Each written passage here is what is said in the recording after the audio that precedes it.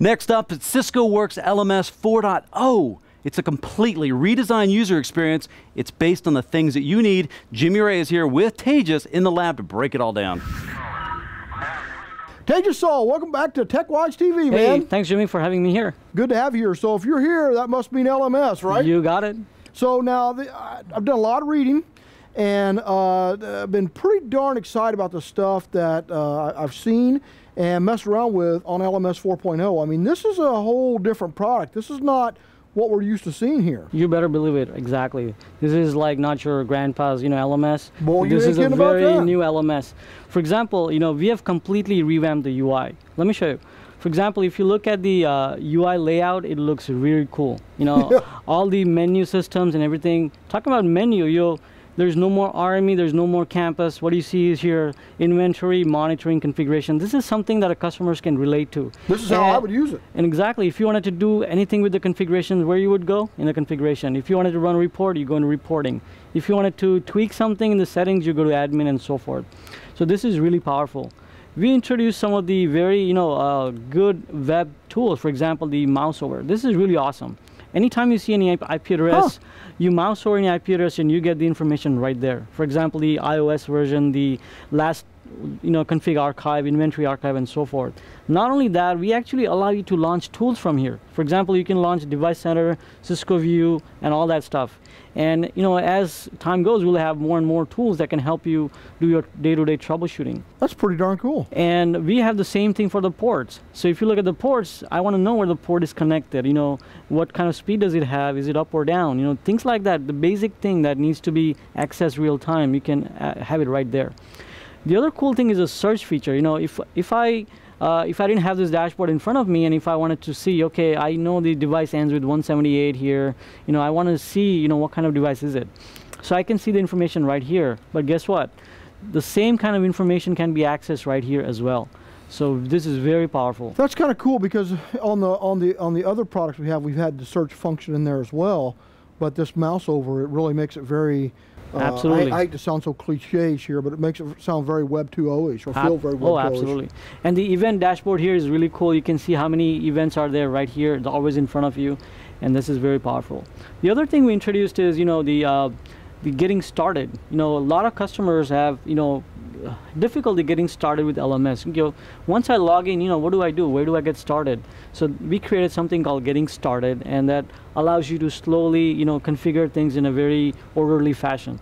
Well, that's pretty darn important because one of the things that, out of the box, any NMS system out there and stuff is going to take a lot of configuration. Right. Typically, you're going to training for sometimes weeks at a time to actually figure this out. So you've got a nice process, kind of top to bottom. Here to actually show how that works then. Absolutely. In fact, our customers like it so much they start using Getting Started as a way of doing things on a regular basis as well. Oh, that's kind of cool. That's pretty cool. The other thing is, if you're still used to the old LMS style navigation, if you like that, we haven't forgotten you. We still have the same navigation right here. This is pretty powerful. Oh, that's kind of cool because, when you said you got rid of it, I know people watching tech, like, oh, I love RME, man. What you do with my RME here? Hey, I can't let you skip this though, man. We'll just manage roles thing. What's this? Yeah, that's really nice. For example, now you can actually create the local roles itself in LMS. So you can define your own custom role. You can make it a default role. So anyone that logs in who doesn't have a user defined can have that same role. So you can define exactly what user gets what role. Really? Yeah, it's really awesome. And it changes their looks and stuff. So is this a static template? Can I actually go in there and tweak that out a little bit? You can tweak it to the nth level. You can actually go down and say, make Cisco View read only for this guy, but Cisco View as read write for the other person. This is very powerful. Where am I pulling those writes from? Can I pull them from like Active Directory or from TACUS Plus? Or? You can actually define to authenticate with Active Directory. In fact, we are authenticating with Cisco LDAP right now. So I'm logged in as myself with Cisco AD, and then I'm defining my role as network admin. That's a default role, and so this is what I can do. Huh. This is very powerful. All right, so moving on to configuration, that's something different in this version. Yeah, this is where the rubber hits the road right here, man. Oh, absolutely. So in old LMS, you had netconfig as a way of doing global changes as well as on a port level. But if you started dealing with different customizable configuration for each device, that was not quite there. So in this version, we created something called a template. Now the template has the information of what the configurations are, what the parameters are, what kind of device does it apply to. So you can have automatic filtering once you select the template. So for example, I'm going to use this small branch EIGRP DMVPN template. By the way, we got this template from Cisco Configuration Profession tool, and this is like a Cisco... From the CCP Element Manager? Absolutely. How'd you get that? So we actually worked with the other BUs, and we create a template that's actually a Cisco CVD, Cisco Validated Design. So you can take this off-the-shelf configuration and deploy to a branch, and you can have it working. This has been tested. This is tested. So it's all these templates here are pretty good. That's pretty cool. And not only that, you can actually create your own template. You can export the template, you can create your own template, you can do a lot of things with it. So Yeah. I'm going to show you how easy it is to deploy one of these templates. You can go to the next step here once you select the templates. Easy's good, man.